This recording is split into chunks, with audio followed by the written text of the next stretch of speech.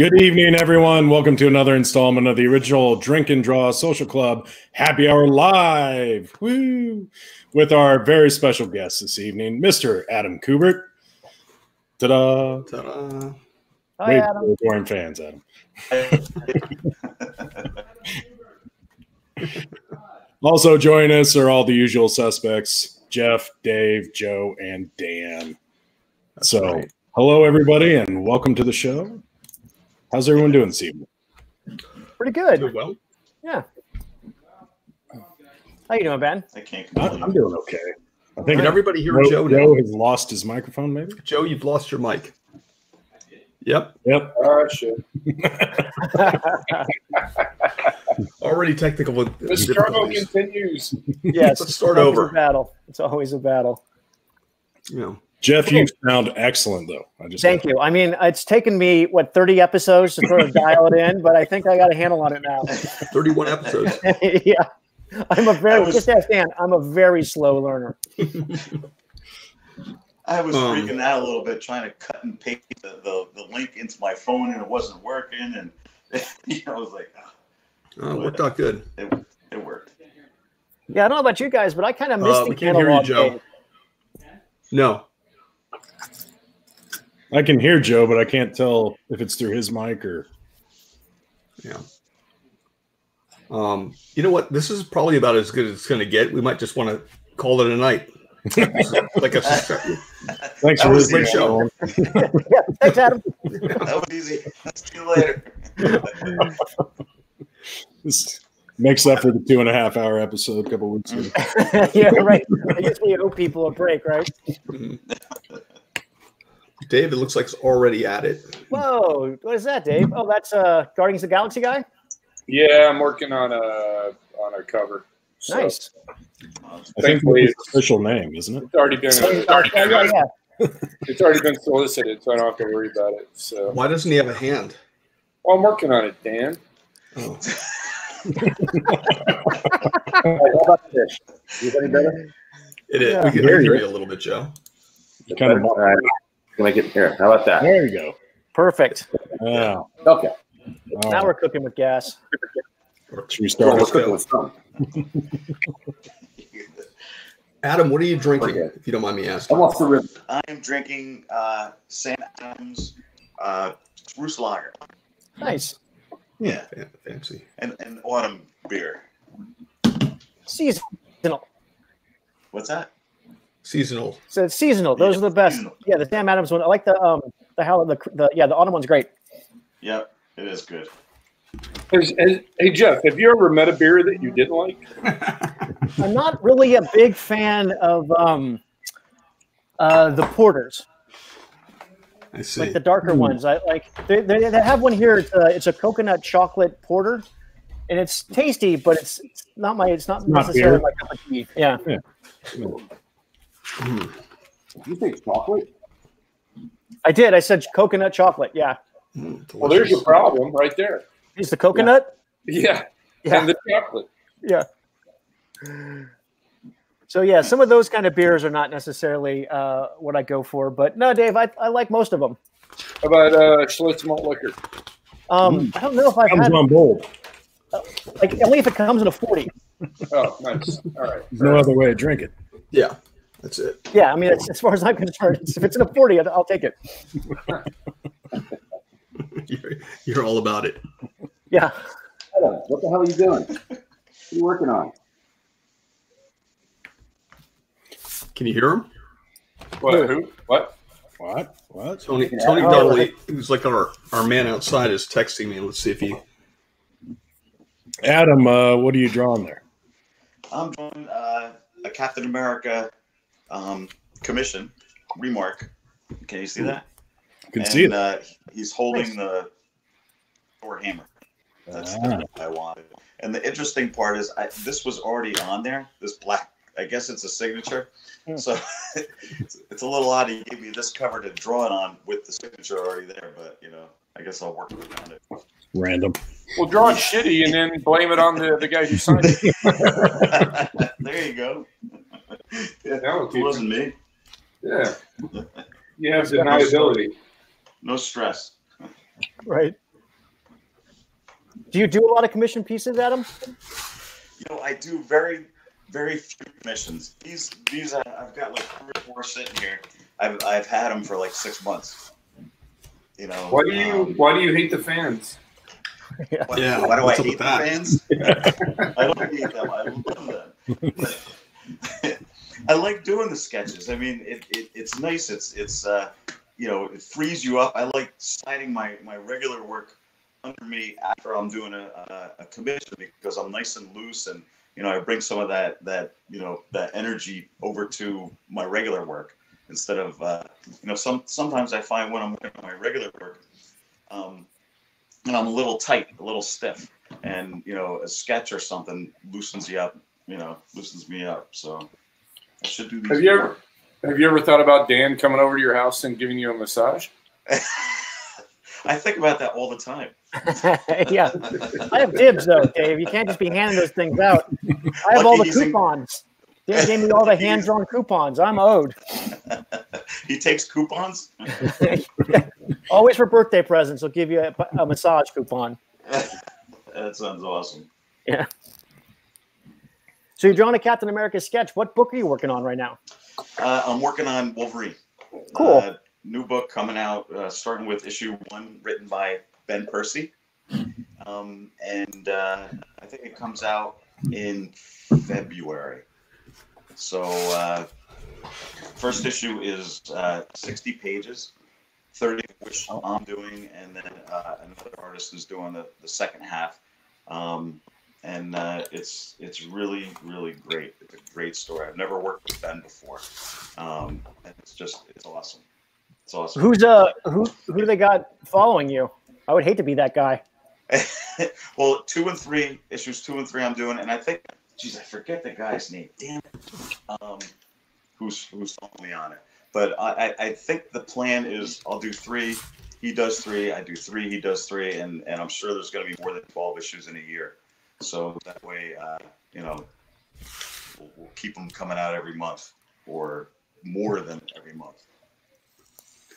Cool. So, did you get to pick did you get to pick the costume? Like, what's his outfit going to be? We were just talking about the claws.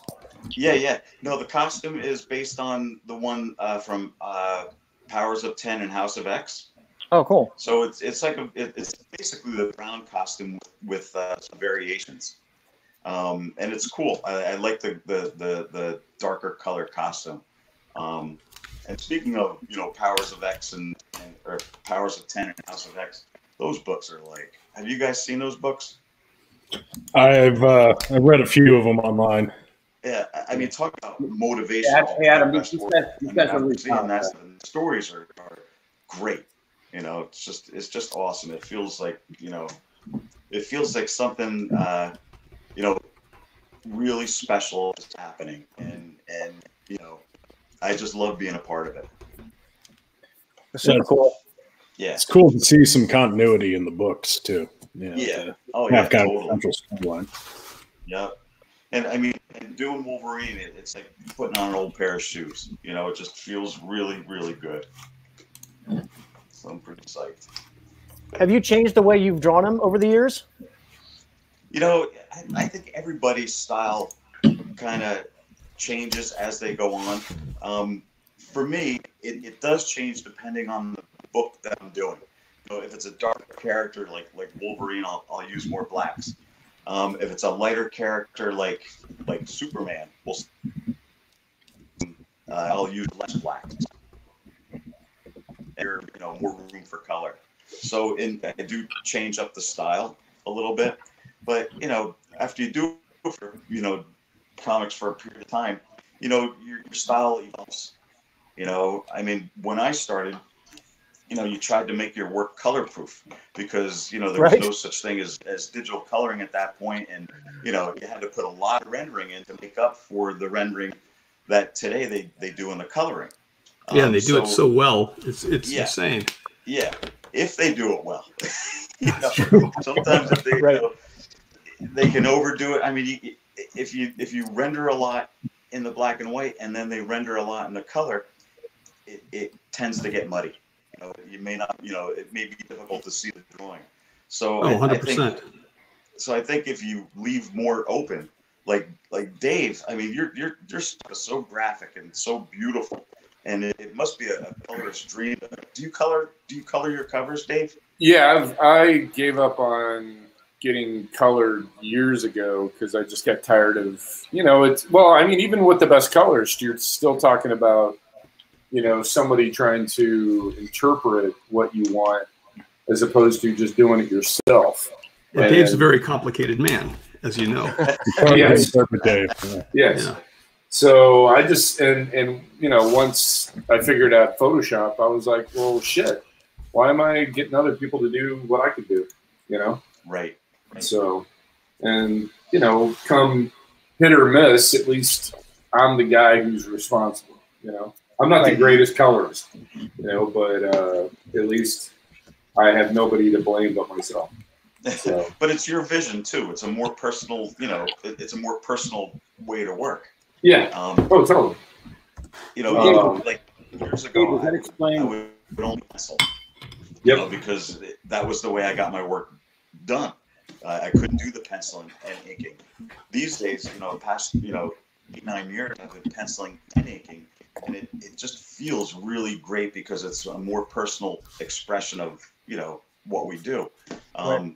The next step would be to color it. I mean, I've done coloring before when it was like blue line, but sometimes don't get along, and the learning curve, I don't know. I just got to decide to do it. How long did it take you to figure out Photoshop to color on? It wasn't long because, I mean, if you break it down to its core elements, it's actually pretty easy. It's when you start if you start trying to learn too much too fast, you get overwhelmed. Right. So I think that'll be the key for you is just go slow, learn the very minimal basics, master them, and then you can move on, Right. And not Dave, do you it know on how the to deadline. Well, that too, yeah. Dave, you already knew how to paint, though. Didn't you have some experience like painting traditionally? Yeah, but I mean, Photoshop's completely.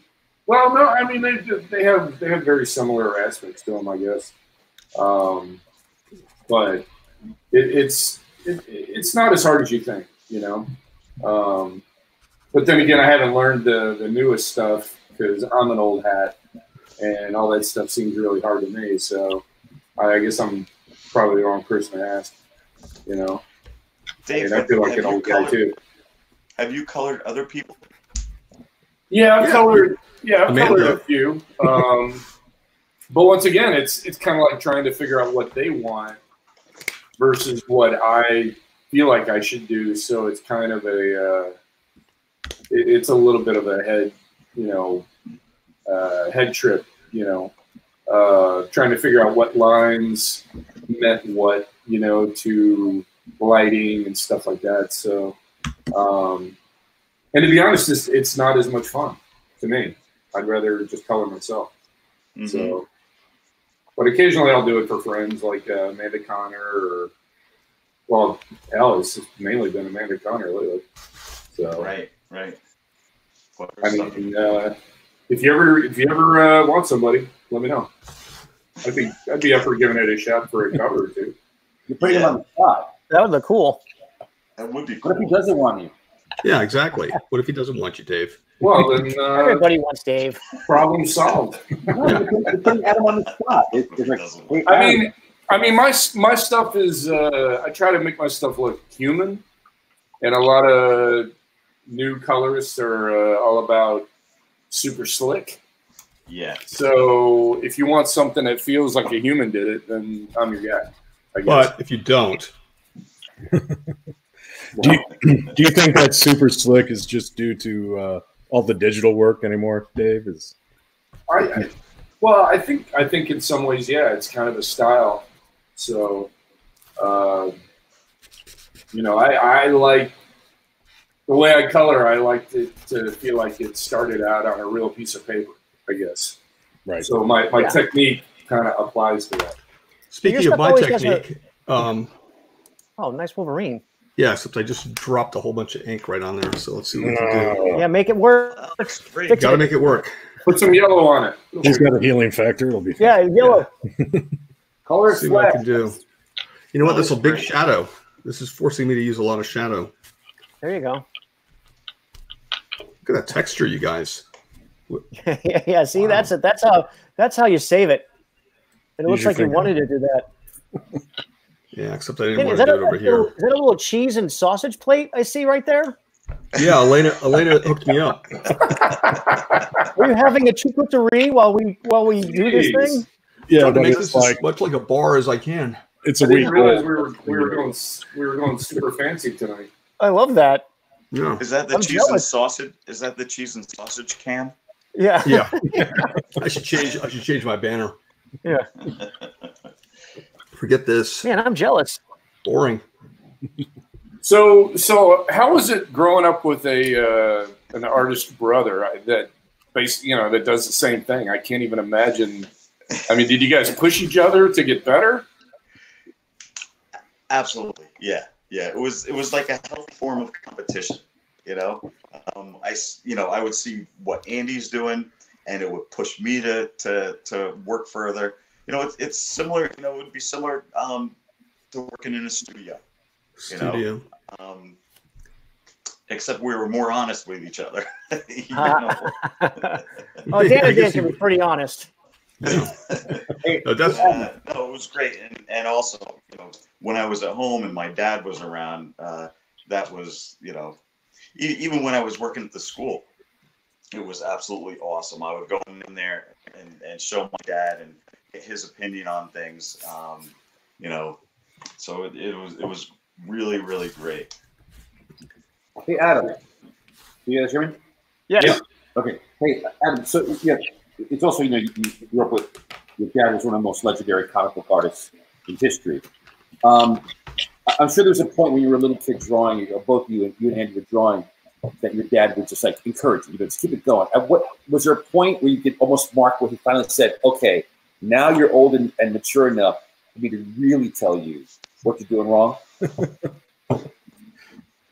Was there a point, or was he always telling you, "No, that's not how it goes"? I guess you guys can hear me? I can hear you. Adam, can you not hear? I don't think Adam can. Is somebody talking? I can't hear. Yeah. Oh, yeah. All right. Adam can hear me. I missed Was that. there a point early on in your life with your dad where he was being very encouraging, and then when you got older, did he switch over to be more honest about your work? Or was he always honest? No, my dad never pulled punches. He told you, he wouldn't offer his opinion unless you asked him for it. Oh, that's all right. But he would, on another level, he would gear his criticism towards the level that you were at. I mean, he taught for years and years, and if you talk too far, if the criticism you give is too advanced for the person that's that's asking for it, then it's not going to do anyone any good. It'll just frustrate the guy. So he was really good at just giving enough information so you would strive to do better, but not too much where it would frustrate you, and you wouldn't draw again, that kind of thing. Yeah. Oh yeah, so he wouldn't overload you. Right, he wouldn't overload me, but he would throw a piece of tracing. He says that doesn't look right, and I said, "Well, can you show me?" He would just throw a piece of tracing paper over it, and it was really like magic. The corrections that he would make, and it was incredible. It was just incredible. So it was and I really didn't learn. Like, I didn't ask him for criticism up until the time I went through the school. Before that, I kind of got to myself, and I didn't really appreciate what he did or the awesome teacher that he was until I attended the school and had the classes, had him as a teacher and whatnot. I mean, before that, he was just he was just my dad. I mean, your early loves of various comic artists, was he one of them, or was it because your dad you liked other guys? Yeah, who were your influences? That's an interesting question. I didn't really like your dad's style growing up. Wow. It was sophisticated, you know, and realistic. I liked Mobius, you know, like Arzak, you know, crazy that great fantasy stuff, you know. I liked, you know, what else did I like growing up? Trying to think of some of the early stuff, and I'm thinking of like who I saw as your influence. One of my favorite things was that Lex Luthor biography. Oh yeah. That seemed to have kind of a very, you know, I don't know. I colored that. Yeah, I know. I thought it was amazing. Yeah. Use the words, Dan. That because I actually put that on backplate when people were doing blue lines, and I call it the backplate, and they start that rather than do blue line.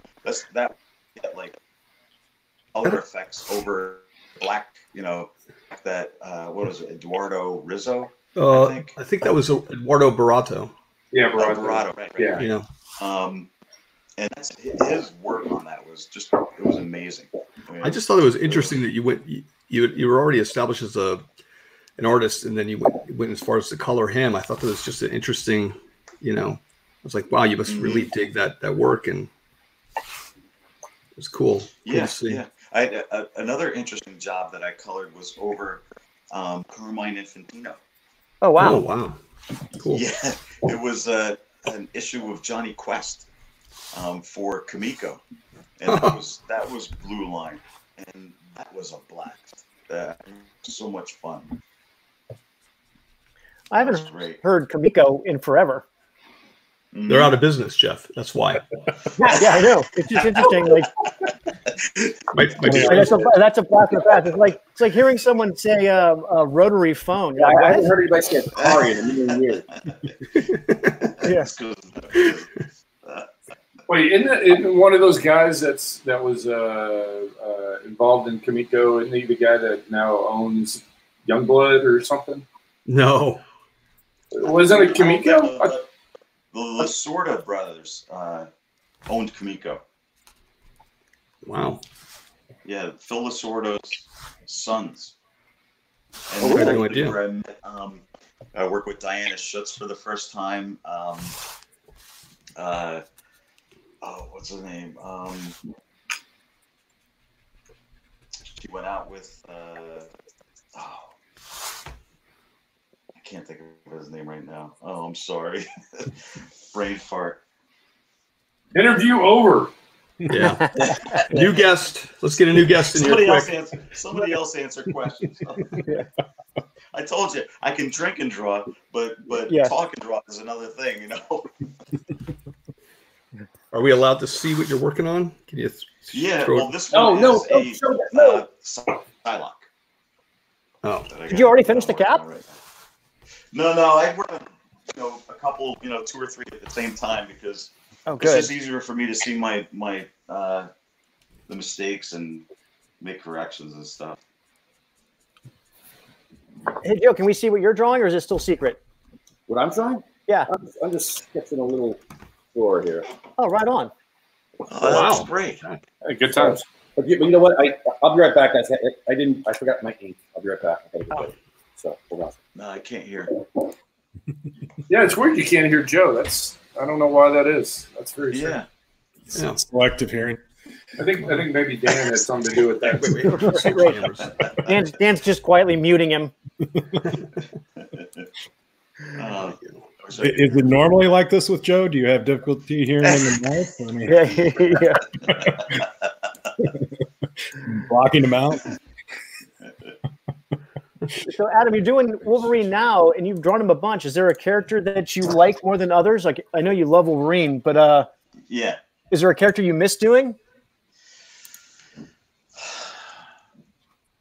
Not really. It's all the same now. No, it's not. No, it's definitely not all the same. It's interesting because not all characters. I don't have the same love for characters, but if any particular character is on my table and I'm not 100% following It's weird. with that, drawing that character. I'll figure out something about that book and that character that I really like, and something you can come in. about that character. Right, and find out, like, make that character special for you. Yeah. I did. One of the books at DC, it was Batman and the Outsiders.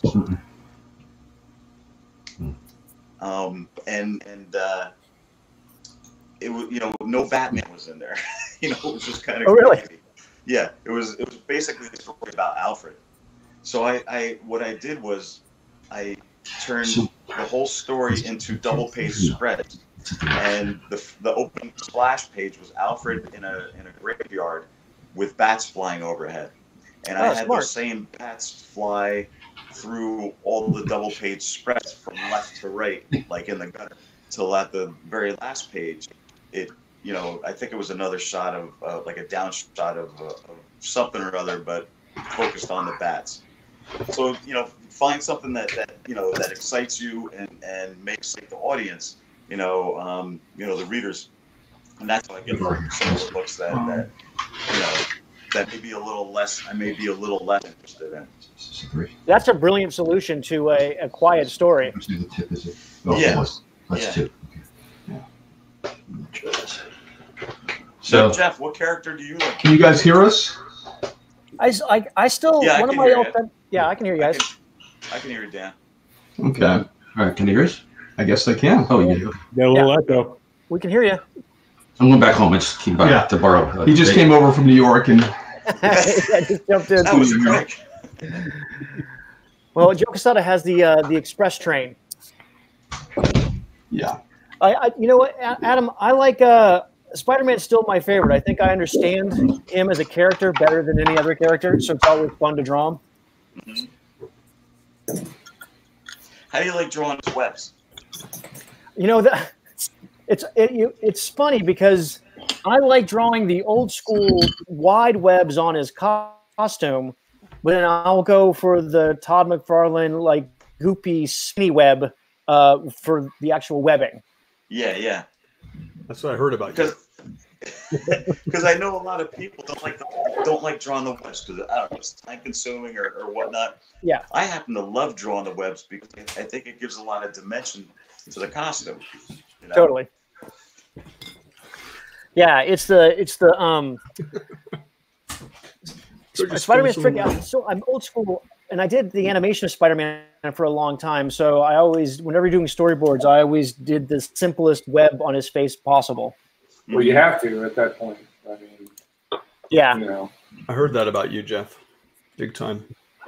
Yeah, I like to keep things simple, Dan. Yeah, especially on the face. Yeah. So what's the project that you're working on? Can you talk about the project that you're working on over at Image? Yeah, I'm doing it with James Robinson, and it's going to come out early next year. And it's basically a swords and sorcery kind of fantasy thing. Oh, cool. Little elves. There's elves and centaurs and dragons and wizards and stuff. It's going to be fun. A little bit of silliness. How far along are you on it? I'm on the 3rd issue. Cool. That's great. Has that? Yeah, when is the first one supposed to come out? We're going to make an announcement early next year. I'm not sure what the schedule is yet, but they'll make an announcement and figure out all the details. Right now, I'm just trying to get it done. Hey, Jeff, when are you going to stop slumming and come work at Marvel? That sounds great.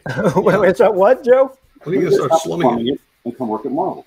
Well, as soon as I'm done with this thing, which has taken me forever, then I'm sure I will be desperate for a real job. Can you show us any pages of what you're doing? Or when can you show us pages? I will be able to show pages like in a month or two. All right, in a month or two, nobody's going to care. People care right now. All right. How about the next drink and draw? I'll do one of the characters. That's not the same thing. It's not. No, it's not. I see Joe's mouth moving, but I can't hear him. That's so weird. I think that's like everybody in my life. Yeah. I see your mouth moving, You ain't saying nothing. Yeah. I can hear him a little bit through Dan's mic. Oh, Joe, can you yell, please? What? That's better. there we go. That sounds like the Joe I know. Yeah. Channel your inner Thierry. Yeah. Never. Why would you want to?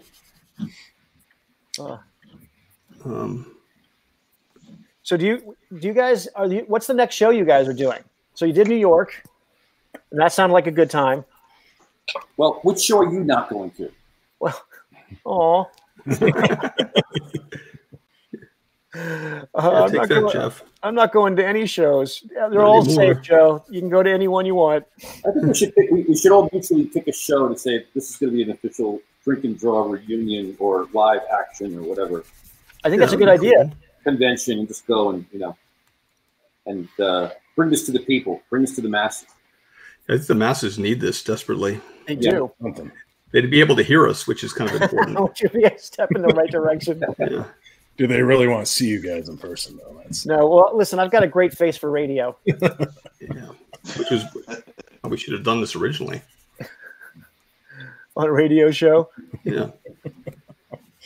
So, Adam, they had the announcement about the library.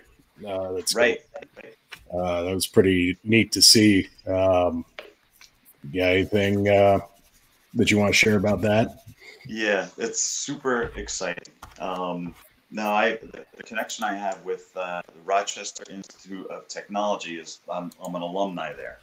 And over the years, they've had me up there, and I've made a nice connection with them. And so I donated. Now, since my dad passed, we kept everything intact in his room, in his office at the studio at the school. So what I did was I donated everything that was in his office, and it's going to be archived up at the library up there. Wow. To preserve his legacy. And, I know the Hildebrands are going to also contribute some things, and hopefully some other artists will as time goes on. It's super exciting. It's something that I'm really proud of, and it's just really great. And looking for to build a building around it, which will be the Joe Kubert Library, and it'll be the focus of the library will be not only the archive, but classes and artist shows and visits, and they're looking to make it a comic book hub. Oh, very cool. That's fantastic. Yeah. So They're going to have artists in residence, I think I saw on the. Yeah. That's neat. I've never heard of anything Wow. like that. So it's a super exciting thing. Yeah. And they're going to set up like my dad's office exactly the way it was in Dover, up in Rochester. Hey, Adam, I'm running in here to ask you a question. Because my mic doesn't seem to work for you. What was the pressure growing up under your dad? Was there pressure to like, man, am I ever going to make it pro? Am I ever going to be that good? By the way, you're not. Just wanted to let you know. None of us are. Yeah, no one is. So. But that's a really good question, Joe. That's kind of why, I always loved to draw growing up, as I'm sure all you guys loved to draw growing up. And trying to figure out, what I wanted to do with art was as with anyone, what you want to do when you grow up. Well, for myself, I didn't want to follow my dad because he cast a huge shadow. And I wanted to kind of find my own niche. So I love science, I love art, and my family and my mom and I put the two together, and we came up with medical illustration. So I applied to 3 schools. I got into one, which was in Rochester, and that's the one I went to. But all through college, I was drawing things out of my head. I was doing concert posters and party posters and illustration classes, and medical illustration I enjoyed, you know, I went into the OR and actually drew live surgical procedures, which was super interesting. Was that gross? No, it was. These guys are like doctors are real like surgeons. They're just glorified auto mechanics, you know. But fixing up everything. It's amazing what they can do. But all through college, I was, you know, throwing things out of my head, and you know, I thought, geez, you know, I got out of school there, I got my bachelor's, and I was doing medical illustrations, and I found that I didn't like dealing with doctors. You know, they kind of talk down to artists. You know, even though I took med classes alongside them, but besides that, so you know, constantly drawing things out of my head, and you know, I thought, geez, there's this great 3-year school to go over. You know, the price is right to go, and so I decided to yeah, did you give you a deal? Did you get it? Did you get it? He gave me 50% off, and I lived at home, so I didn't have to pay for board. Right. Wow, that's awesome. So you know, getting back to your question, Joe, the way I got over, you know, from my dad's huge shadow was I figured, geez, you know, not only is that shadow cast over me, it's cast over everyone. So what the hell am I worried about? Right. You know, I'm just that's gonna so do true. the best I can do and not worry about it. You know, there's a lot of other things to worry about. So I did feel the pressure, but you know, after a while, it didn't matter. It was you know, it was more, you know, it was a definite asset to, you know, to the direction I decided to go in. When you were learning, so you did the shift from doing the medical drawings. Did you have a natural understanding of how to tell a story, or was that hard to learn after you'd already learned how to draw basically the anatomical figure, just the figure itself? Well, the interesting part, that's a good question also. The interesting part about that is I grew up with comic books. And unlike all you guys, imagine you guys went to the spinner rack to pick up your books, right? Yeah. I never went to a spinner rack. I never went to a 7-Eleven. I never went. They were always, you know, my dad got all the comps. But the funny part is he only got DC comps. I didn't even know Marvel existed. You know, I mean, I knew Spider-Man and Hulk from the show, but I never read the Spider comic, any of the Marvel. Well, I have, but you know, it was pretty easy to get into storytelling mode because I did grow up with comics and reading comics, you know, so it wasn't that difficult. And I found, you know, I mean, I love superheroes now, but back then I was more in love with, you know, I should take that back. I loved the superheroes back then, not so much, you know, I wasn't so much interested in drawing them or you know, or who, you know, I didn't really follow artists when I was, you know, a kid. I just loved reading the stories. So I forget what the question was. Did I answer it? Yeah, you did. Yeah. I get on a tangent. Well, one of the things I've always loved about my first one. There you go. I've always loved your storytelling. It was bold. I always thought you picked really interesting shots, and then always had different angles than anyone else was doing. Jeff's kind of an angle man. Yeah. Well, I mean, I was just gonna say, I like doing things differently. I have a difficult time repeating. You know, I try not to repeat myself, and you know, it's a challenge, and it's more fun for me that way. Yeah, I do love the fact that all your stuff, you know, it's unexpected. Like it's like, oh, you're not going to use that same. You're not going to go back to that same well. It's pretty cool. Whereas a lot of artists have some kind of like, oh, I'll do this stock thing again and again and again. You don't seem to do that at all. No, yeah, you really don't. And like, yeah, there's always a shot like, oh shit, I myself would never have been able to picture that shot. That's one of the things I always thought about your work. I'm like, damn. Well, I try, you know, I try, but you know, when deadlines come, you know, start airing at you, you know, you do have to knock this stuff out, you know. Do you have some go-tos that are quick and easy? Yeah, close-ups, headshots. When you see a page that's like all close-ups, then I'm under the gun. Right. Yeah, I do every month I do a comic book book club where we read a trade paperback and discuss it. And then one of the things I always find really amusing is when people talk about what the artist was thinking at the time, and it's always clear that they were. I'm like, oh, they were in a hurry. It was midnight and the page was due. It's weird though. Some of the best stuff can come out that way. Yeah, totally. Hey Jeff, but there's a trick to it, and I'm sure if you guys are under a deadline crunch, I'm sure if you're like me, you all are always under a deadline crunch. Right.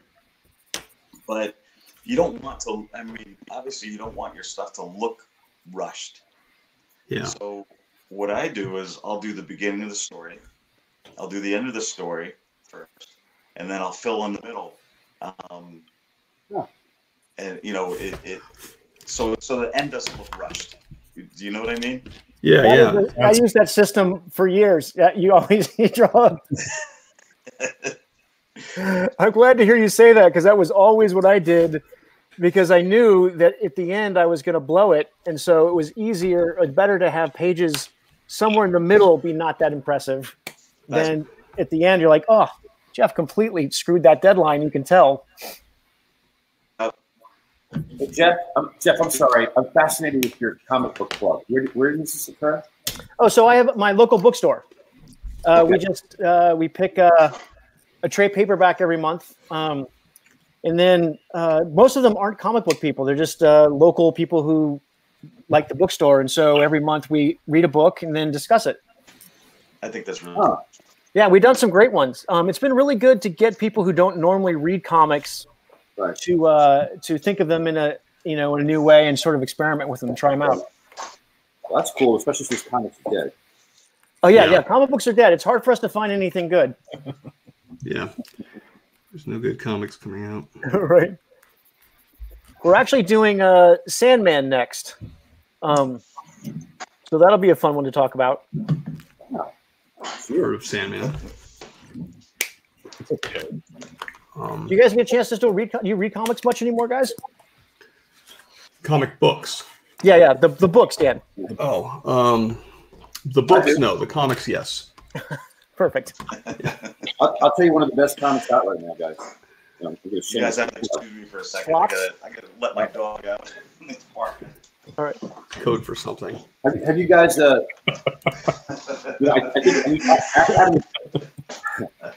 Adam's right. I mean, X-Men right now are some of the best comics. I know that we're producing at Marvel, but have you guys checked out Black Cat? Black Cat. The new Black Cat series is phenomenal. Phenomenal. I'm not going to say anything more. Just go pick it up. Cool. Yeah, I'll check it out. I remember last time I recommended something on Twitter, I told people, listen, you're going to want to read that blow you away. And I had a lot of fans saying, "Oh, it's your job. You're supposed to promote." Joe, can you write down everything you're saying so I could see it, so I could read it? Somebody translate for Adam, please. Transpose all this. Need a court reporter. Right. Anyway, go read Black Cat. It's amazing. I'll definitely check that out. Read Black Cat is what he's saying. Oh, okay. And then all of us haven't chimed in. Do we agree with that, Dave? I'll take a Joe recommendation. He knows what's up. It might be a good book. I don't know. I haven't. Trust me. It's that's a sell. That sold me on it right there. Actually, Jeff, some of you guys might remember this. It actually reminds me of one of my favorite James Robinson projects, Leave It to Chance. Really I love Leave It to Chance.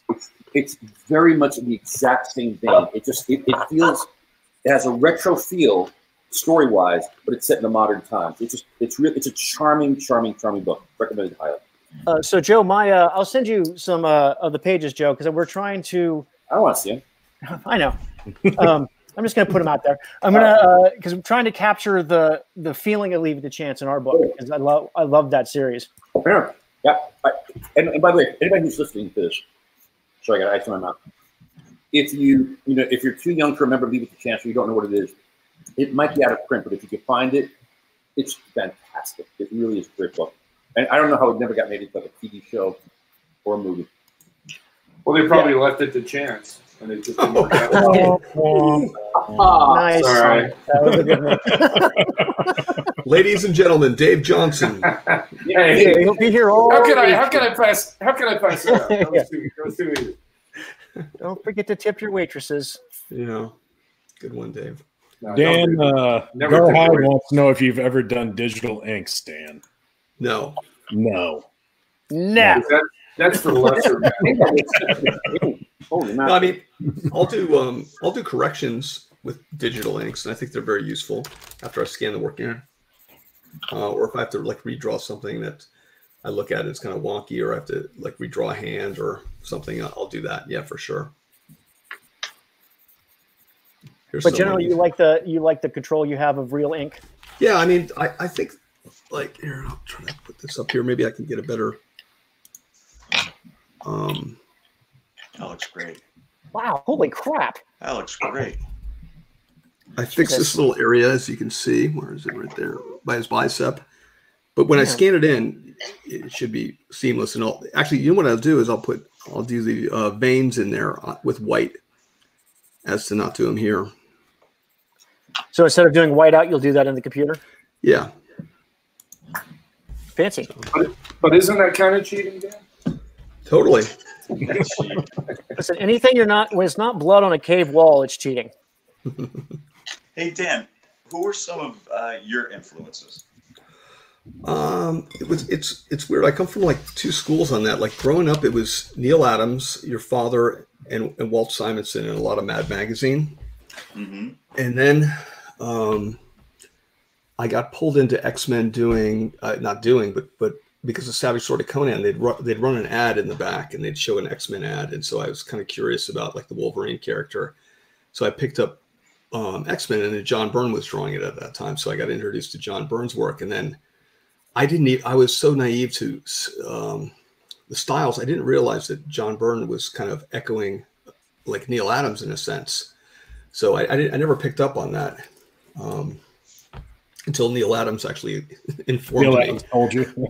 Oh, he told me. All right. But yeah, it was. But yeah, it's all the old school stuff and like creepy and eerie and a lot of Savage Sword.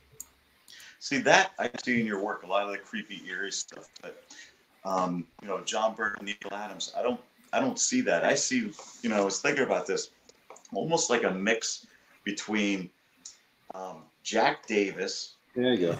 Yep. John Severin and Jordy Bernay and my Wow. dad. Like a mix. Amalgamation. Yeah. I mean, those are, I think the Mad Magazine stuff kind of seeps in. And one of my very, very first comics that I must have read, I don't know, my dad used to read it to me. I was so young, so I was probably 6 years old. And your dad did that giant-sized Tarzan. So I had I think there were 3 of them, or maybe only 2 of them they made.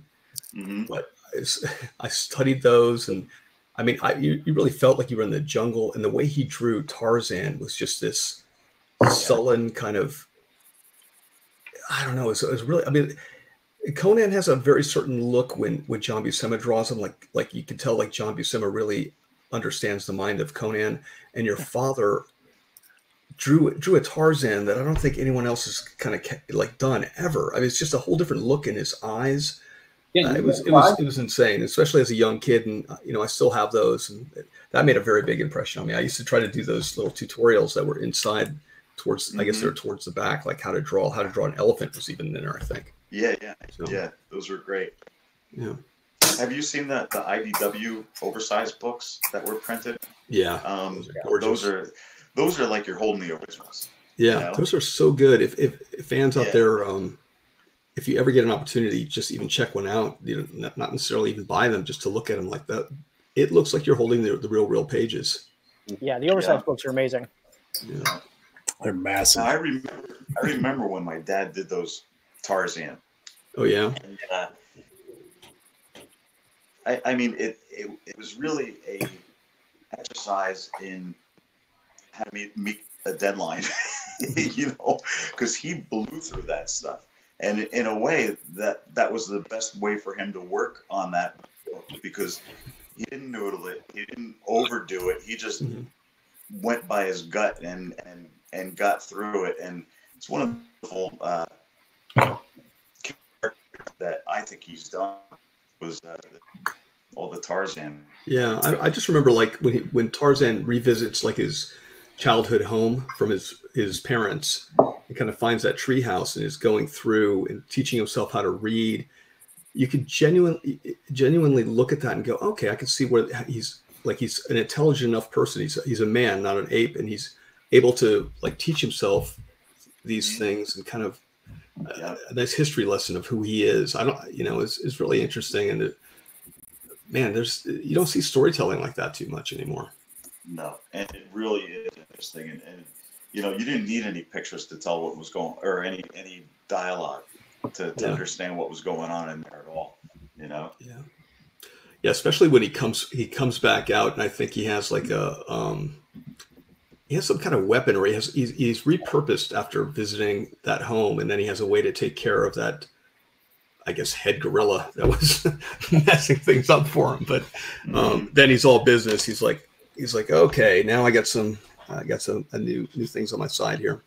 It was so great. I check it out every now and then, and every time I'm at a comic book convention, if they have a nice copy of the oversized one, I'll pick it up. It's kind of like my, I do that with a few books. I do it with Michael Moorcock books, like the Bantam ones, and then if I can see those old Tarzan books, I always try to pick one of those up. And the animals that he drew in there were just, he gave emotion to the animals.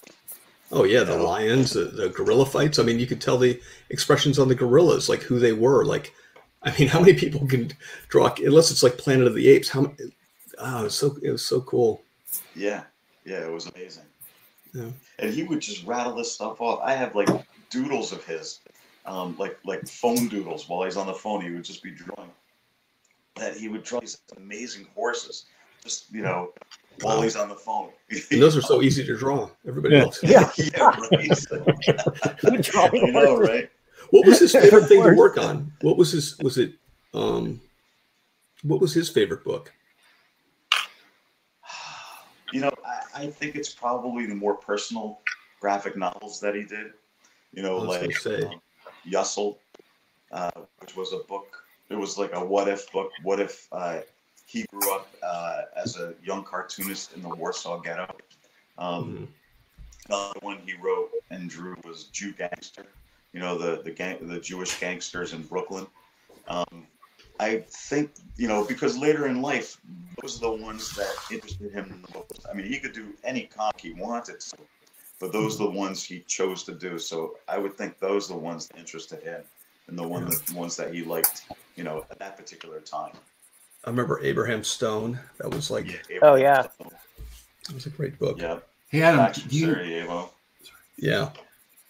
Hey, Adam, do you ever get, having seen your dad's sort of creator-owned stuff and very personal work, not to steer you away from your Marvel stuff, but have you ever gotten the itch to do something like that for yourself, like down the road, something that you could leave behind and say, sorry, can you hear me? Yeah, he can hear you. Okay. All right. Something that you leave behind, you say, you know what, this is a really personal story. This isn't Marvel. This isn't Superman or Spider-Man. This is a piece of me.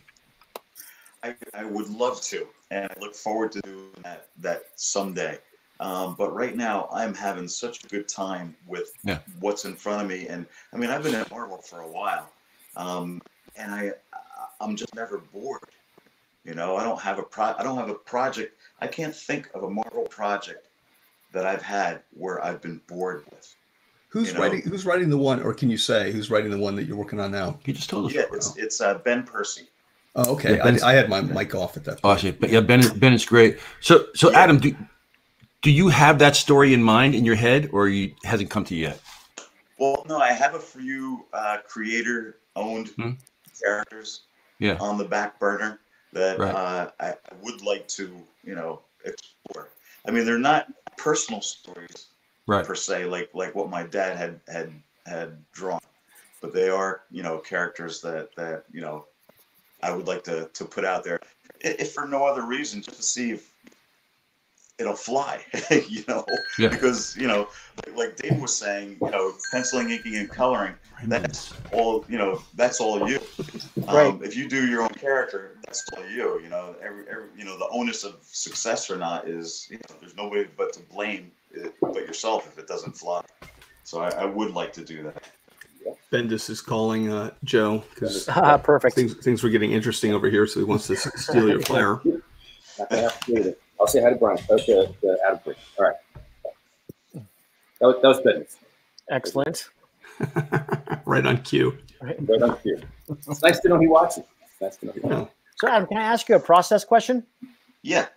So do you just start penciling right on the page? Do you do thumbnails ahead of time? Like, how do you begin? Well, it's changed over the years. What I start with is, let me see. I'll show you. I start with a thumbnail. And let's see.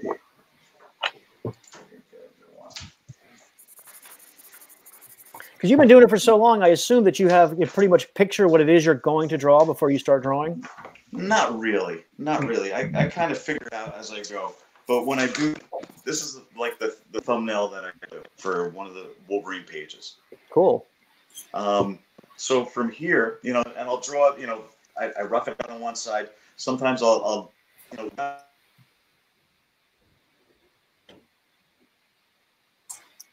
Uh-oh. Bummer. He's about to tell me the secret. Way to go. Damn it. What is it? Oh, curses. I've wanted to know for years. Oh, Bummer.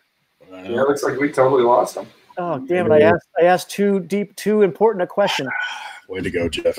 Hey, Joe, Wait, there he's back. Oh, all right. Okay. All right. I think we're back. Yeah. Okay, good. But that was 9 o'clock on the dot. I thought, geez, I'm mid-sentence. But from the thumbnail, what I'll do is, All right. let's see if I can get this. So Dan and I are switching off here a little bit. Yeah, we do that from time to time. Usually we switch off on Dave. Blow The it old up. switcheroo, Dan. Remember those I'll days? blow it up, and then I lightbox this. All right. Onto the container. No, it's hot as hell. I'll scan, which is a fairly tight rough. Mhm. And let me see if I have a rough. I'll show you. I think Dan and Joe's shenanigans are messing up Adam. Yeah, Dan, why don't you shut up and let our guest talk? Sorry about that. Okay. So this is like the rough that I do. Oh, wow. Okay. Okay. Then All right. I'll scan this into the computer, and this is what I ink digitally. Okay. And So then, do you like digital inking? I do like it. There's a lot of things that you can do digitally that are difficult to do conventionally. But the most difficult thing about digital inking is selling the originals. Yeah. Right. That's hard. Well, hey, I got a question. Why are you using Bristol board if it's just a layout? Why not just use copy paper? Because I like drawing on the good paper. Oh, all right. I like Yeah, 'cause it feels good.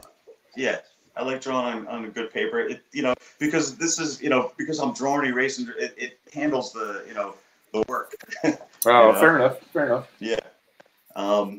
But the money shots that are in the book, I'll still ink conventionally, so I can still take advantage of that market. That's smart. Yeah. But even though like the conventional pages, I'll ink conventionally, I still scan those in and tune them up, like Dan does. Tune them up a little bit, make small corrections digitally because it's just so easy, so easy to do that.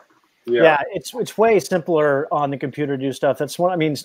All the storyboard stuff is done on the Cintiq, right? And mostly just because everyone has their hands on it, so it's easier to fix and change and everyone to touch. Right, and to share. Yeah. Yeah. So do you start drawing it digitally, or is there any part of that process where you're doing it conventionally? Not anymore. Not for storyboards. I might sometimes when I'm reading the script do little little tiny thumbnails in the margins just to keep in case I have an idea. Right. But all the drawing is just done digitally now for storyboards. Mm-hmm. I mean, well, I was going to say, I did this 8.5 by 11, and that's literally, and then I just started inking. So I'm making choices, in the ink stage just to keep it fresh and fun. Yeah. So you're inking it on a light box. Yeah. Dave, there it is. Now the quality came back. Good. Oh, sorry. The camera's focused on it. Oh, that looks great, Dave. That's coming out nice. I do a weird thing where I kind of sketch it out first, kind of like Adam and Dave. It looks a little bit like that, not that tight. And then I'll finish it. I'll finish the drawing up digitally and then print that scan out. And then I'll ink that in a regular way. So you're inking on blue line? No, I light box. Oh, your light box. I got you. Yeah.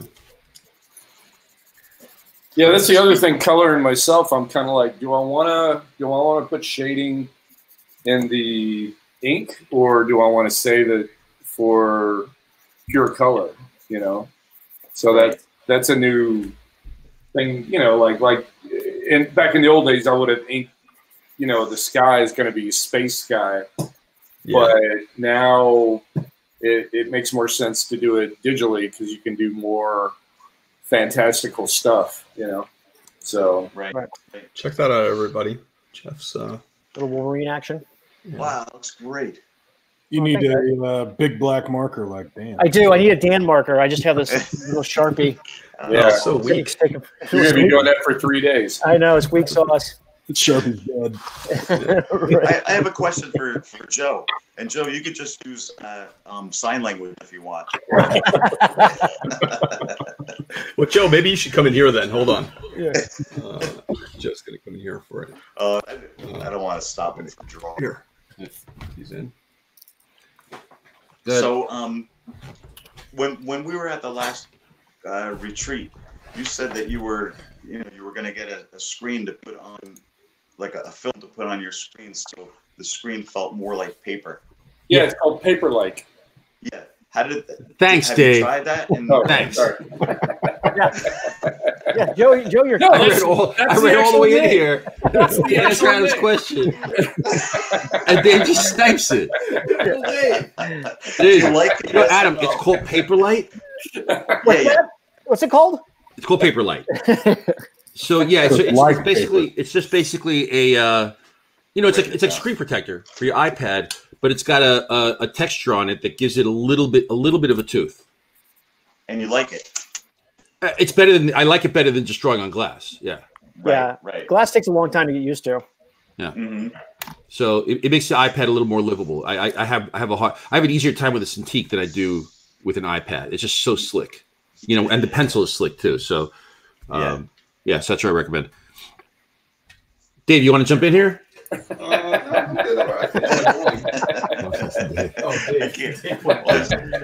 right. Here's Dad.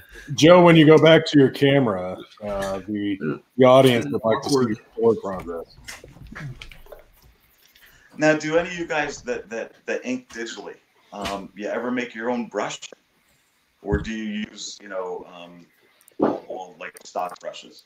I've made my own, but it was usually when it came to something that is a repeating image. I've made those like birds, like if you wanted to draw like a shit ton of fucking birds flying and they're all silhouette. Or bats. I've done it with bats. I've done it with grass. I've done it with grass.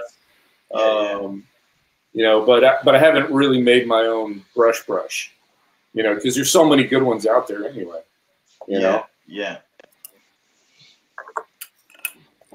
Have you made yours, Adam? And you have specific brushes you like to use? I made one. Well, actually, my wife Tracy made it for me with me.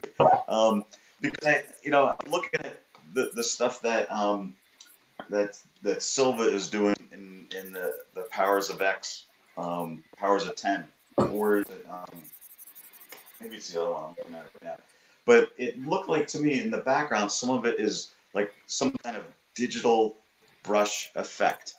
And I played around with a bunch of the stock brushes, and none of them, I couldn't get any of them to work. So I, with my wife's help, we made like a cross hatching brush, which worked out really, really cool.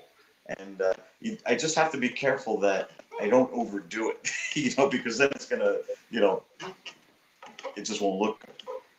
So I just have to hold back how much I use it, but it's really fun. I mean, you talk about digital inking, some of that stuff, yes, we could do crosshatch, obviously, everywhere if we want, but that takes time to do it digitally and still have it look organic. Yeah, that's the key. That is the key. And that's part of the thing, that I try to stay aware of to keep it looking organic. Yeah, I see a lot of ink samples, and there's so many cool tools in Photoshop and in Clip Studio, which was Manga Studio, where you can get these great effects, but if you overdo it or if the effect is too small, I think the eye recognizes when we're looking at a comic book that no, that's impossible to achieve that line, no matter how big you're drawing, and then it kind of takes, I don't know, for me it takes me out of it, but I'm kind of old school in that way. Yeah. And it took me a while to figure out what brush to use, because when I'm inking conventionally, the ink is never jet black. I mean, Black Magic is jet black, but that stuff is way too thick. And we always water it down, which grades the ink out a little bit. So that's the look that I like when I work digitally. And I use this, what is it? It's called one of Kyle's brushes. He has good brushes. Yeah, it was a gouache brush, so it's not like a jet black look to it, which I think tends to make it look a little more, a little less digital. Yeah, which I like. Well, that's a good tip. Yeah. Yeah. What do you think about that, Jeff? I appreciate that. You're welcome. That's so rare from Jeff. Appreciation. Good. I really appreciated that. I feel that you appreciated it. I think I've learned from this broadcast another pro tip is to have a famous comic book father. That can't hurt. That never hurts. That's a good thing. You know what? I was kind of lucky that my dad had such good taste. Like he always wanted to be a comic book artist. And so the comic books he would get by me when I was a little kid were like, they were Joe Kubert, they were Walt Simonson, Neil Adams. Those were the ones he liked. So it certainly helped having that stuff around. Then I think he even worked on an ad campaign once with Neil Adams, a Burger King ad campaign. I remember when I was a little kid living in Cleveland. Your dad? My dad was a commercial artist. Oh, I see. Yeah. And he had his own ad agency, so he did the Slack work. I think when the Overflow, when Neil kind of created a style guide. Remember that Burger King that looked like a real person that they brought back now? Yes, the creepy, the super creepy one. Yeah, so that's Neil. Yeah, that's the creepiest one. Yeah, so my dad would pick up the slack on that stuff growing up and draw him. Cool. And actually, he was drawing the Burger King for the previous version of that one where he just looked like Captain Crunch practically. That was a long time ago. I tell you, it's really, it takes a special parent to allow their child to go into being an artist, much less a comic book artist, and to have that kind of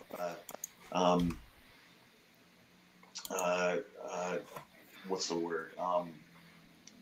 Don't give a shit about what your kids do. Want you to be happy.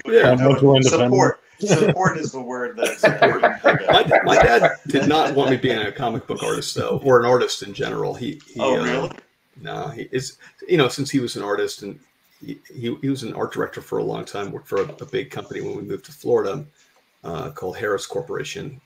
But that's steady work. But as a freelancer, he recognized just how tough that is. I mean, he's right. It's not always an easy lifestyle, but no, it's not.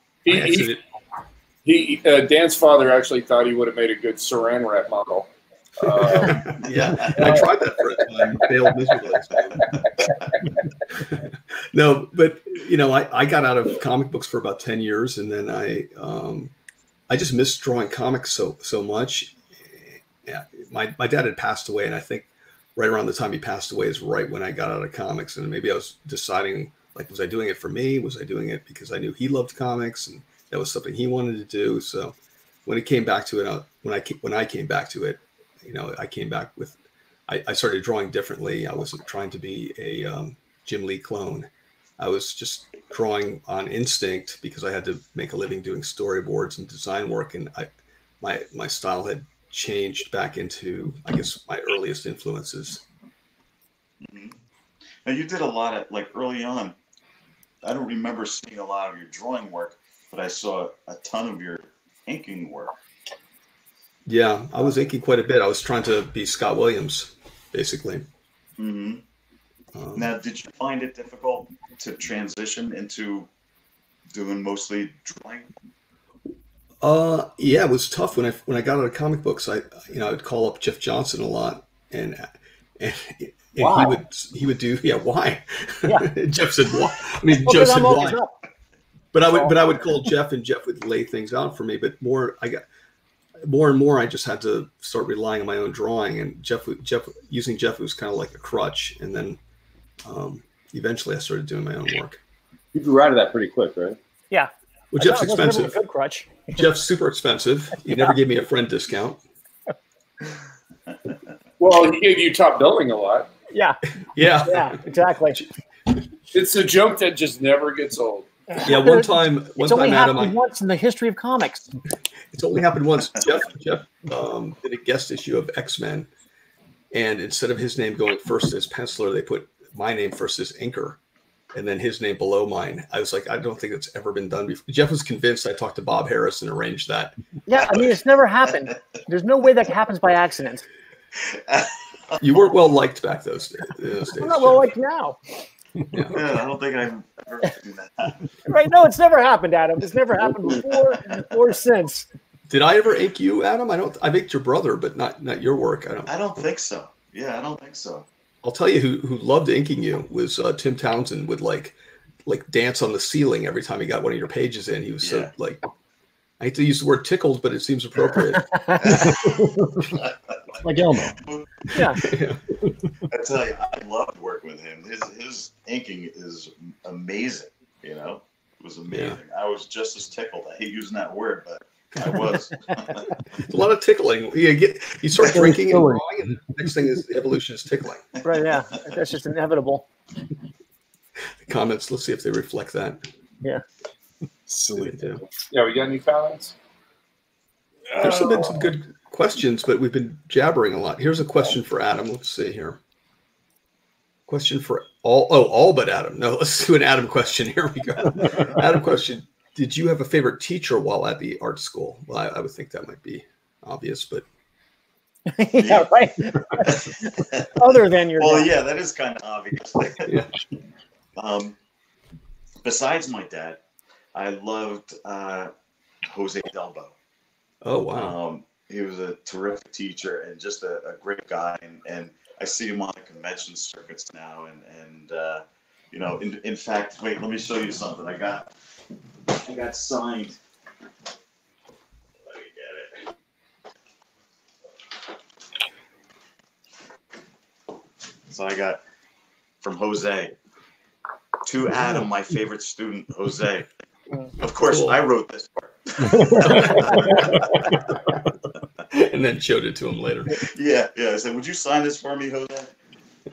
Here's another question. Do you do a lot of life drawing or sketching from life, or do you just draw from your imagination always? Oh, for me? Yeah, for you. I do a lot of sketching from life. I carry a pen with me. In fact, I'll show it to you. It's a special magical pen. The magic nib, Jeff. Magic Here it comes. pen. Always looking for that. Yeah. It's the bullet pen. It's the space pen. Oh yeah. Oh. It's really great because it's small. and it fits right in your pocket. So it's really awesome. But even more awesome than the size, the ink, just it flows out of it. It's almost like a pencil. It works so well. And you know, it draws on napkins, and I'm always drawing when I'm out. And I think that's really one of the key things that we do, because it kind of keeps you honest. If you constantly draw out of your head, you know, the tendency would be to repeat yourself and maybe make the same mistakes. But if you're keeping an eye on, you know, life and drawing from life, that, you know, kind of sets you straight. So I draw it from life all the time. Oh. Not figure drawing classes, just observational drawing. Yeah. Jeff and I did a lot of life drawing when he still lived here, and yeah. Well, you would sit around and you would just draw each other nude, right? Sure. Well, that's the best part. Dan's in great shape. Yeah. Jeff is pretty flexible. Great poses. I can almost do the splits. Hey, they're good enough for me. What about you, Dan? Do you do figure drawing classes, or are you sketching? Or one of the great things out here in LA is there's so many life drawing sessions, and there's a group called the Gallery Girls, and just about every week they're somewhere at some gallery or some place, and they even come to Drink and Draw where we actually go on. It's called the Other Door in Burbank, the first Sunday or the second Sunday of each month, and I credit that to like learning how to draw a lot better. It's just drawing from life. A lot of people think like if you draw from life, that comic book artists feel like if they draw from life, that it's going to affect their comic book style. And I think of it as cross training, you know, like an athlete cross trains. It's just, it really helped me. I mean, without it, I don't know, I'd still be drawing pretty lousy. So yeah, we went every week for a couple of years there, didn't we? Yeah, we went there. Every time I get a chance, I still try to go. And I know, Jeff, are there some up by you or not? No, not really. There are some, but it's not as easy. LA is the hot spot for it. Yeah, I mean, and it's not just the Gallery Girls. So they're the most. They have the most sessions ever, but there's a lot of different ones. There's some art colleges around here that will host things, and great models, of course, all different kinds. You know. Mm-hmm. Men, women, old women. You know, I used to do old men. When my dad was around, we would go to, you know, they would have figure drawing classes at the school, and I would go with my dad, and he would go every week. You know, I couldn't make it every week, but I could never sit next to him. Yeah. In class. Because I wouldn't draw. I would just watch what he's doing, you know. And if I draw, why look at the model? Mm-hmm.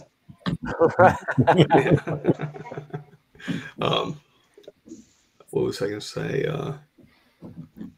Whenever I try to go to those things, I always try to do the tonal drawing, which makes you think of those three-dimensional forms. And I inevitably will go back in with ink, but I'm always marvel at those true, like classically trained figure artists that can just their tonal illustrations just insane. Mm-hmm. I mean, it really teaches you a lot about light and form, and that's something I never took in earlier. Yeah, that stuff's always impressive to watch someone else do it well. Yeah, you're talking about drawing on like a gray paper, like a toned paper, right? Mm-hmm. That always helps. Yeah, it's great. I try not to sit next to like an Andrew Robinson at a show. And inevitably, they'll sit me next to that guy, and I can't draw. I just want to watch him. Yeah, he's great. I follow all those guys on Instagram, and I think, you know, social media has done wonders for me. You know, just following these guys, it gives you that little push to do better yourself, because you see how good, you know. Some of the stuff that these guys are doing is just amazing, you know. Yeah, you can't run out of inspiration on the internet at all. I mean, there's just too many great artists. Mm-hmm. I'll go down on like Instagram, for instance, and basically look who my favorite artists are following, and there's always like someone new I haven't heard of, and I'm like, oh, okay, of course they like this person. They're amazing, and they have like 700,000 followers. I'm like, how did I ever not know who this person was? Yeah. And how else? I mean, if it wasn't for that, how else would you find out about these people? It was DeviantArt previously, but yeah, without the internet, it was just conventions, and that was it. Yeah. I tell you, the way I found out about this was years ago, like Serpieri. His stuff is ridiculous. Yeah, ridiculous. I used to letter heavy metal magazine. Wow. And yeah, a long time ago. But I would get, they were reprints. They have to be translated into English. But I would get all these guys' work that I've never heard of before. Because I'd never go to the spinner rack to pick up any magazine, much less heavy metal. But when I started working on it, that's how I found out about those guys. I don't know about the rest of you guys, but and Adam probably can't hear me. I can hear you. You can? Yeah, now I can hear you. Oh, wow, okay. That's weird. But it was also the yearly pilgrimage to San Diego Con, and then the Bud Plant booth. Oh, right? yeah. You go, right. Oh my God, who's this artist? Who's this artist? And all just artists from all around the world. You know what I mean? Somebody just mentioned Louis Stahl, the guy who did all the Peter Pan. Yeah. Another great guy that I think Manara. Oh my God. Yeah, and then Greg Marini's stuff I love, and I saw him in heavy metal. I guess that's how you met Mark Irwin too. He was a Joe Kubert school alumni, and then he worked at heavy metal editing for a while, right? Yeah. And Julie Simmons, she was the editor of heavy metal. And another interesting thing was National Lampoon and heavy metal were sister magazines. And through lettering heavy metal, I actually got a lot of work at National Lampoon, which was super fun to do. I did this one job. Well, for me, it was like practicing a different style. Every time I would bring something in, it was, one time I copied Serpieri style. Another time I copied like Bazooka Joe style. Another time I copied, something else. But I did this one. It was, it was, it was Mr. T and the O Team. Mr. T would, this is really dating me, go around and make sure every woman would have an orgasm. This guy. That's good literature. Yeah. That was high-end stuff. Yeah, that's pretty good. Yeah, and the other one was citizen porn. At the end of and what was interesting about that is I watched Citizen Kane like 3 times in a row to get the feeling for the story that I was going to be drawing, even though it was citizen porn. But the funny part was at the end of the story, instead of Rosebud, it was an enema hose, and it was Hosebud, and he threw in like his enema hose into the fire at the end. Wow. What company was this? National Lampoon. Oh, okay. Oh man, here's Dave is up to something here. Whoa. Damn, Dave is hauling ass on this. Yeah. Things are very quiet today. That's amazing. Huh. Yeah, a couple of months ago, using like acrylic paint and oil, like not oil paints, but oil, and then they don't mix, and you do it on a flat surface, and you get all these really cool, bubbles. Yeah, so that's so trippy looking. Wow. Right? Dave loves bubbles. Bubble baths. You guys remember the album artist Roger Dean? Yeah. Oh, yeah. Yeah, he used to use that technique all the time on all those album covers. Oh, excellent. Yeah. Dave, I can't believe you actually gave up a secret. Dave's so against like tutorials. Yeah, they stuck a tutorial in there. Well, nobody's watching, so. Yeah. Well, I'm taking notes. I mean, good luck trying it. It was actually quite hard to figure out, but to get it to work right. It's funny you say it's kind of hard to figure out, but it's really just mixing two elements. So well, it's a little harder than that, but whatever. Yeah, that's pretty easy. Did you do it right on the glass of your scanner? Yeah. Yes, that's exactly it. Nailed it first time. Who's that guy on the bottom? He looks familiar. That character he's stepping on. I don't know. I just made him up. I was kidding. Joking, Dave. Joe, the audience really wants to see your Thor, man. Oh, yeah, I'm just messing around with some inks. They're burning for a Thor update. Yeah, it's burning low. I'm bouncing back into the Thor and then the drawing. Wait, let me just put you up there. Too late. Hold on. Oh, too late. Wait a minute. Yeah, too slow. Damn it. It's a mouse click, man. It's trying to eat all of it. Awesome. All right, glowing in the dark. I didn't realize how dark it was here after a while. Did you find the dimmer switch? I thought it was always right behind Joe's head is a Dave original cover from 100 Bullets painting. Alan? Yeah.